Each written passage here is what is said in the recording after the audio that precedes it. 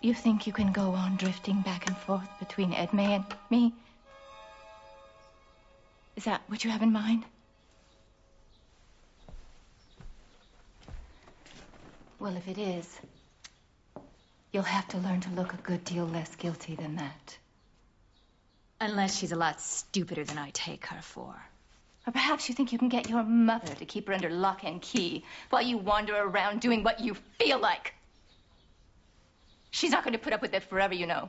Don't forget, she's Mari Lore's daughter. The poison's bound to come out somehow or another. She may Stop it, Noon! I can't allow you to ruin my idea of you. What? Talking like that, you sound like my mother!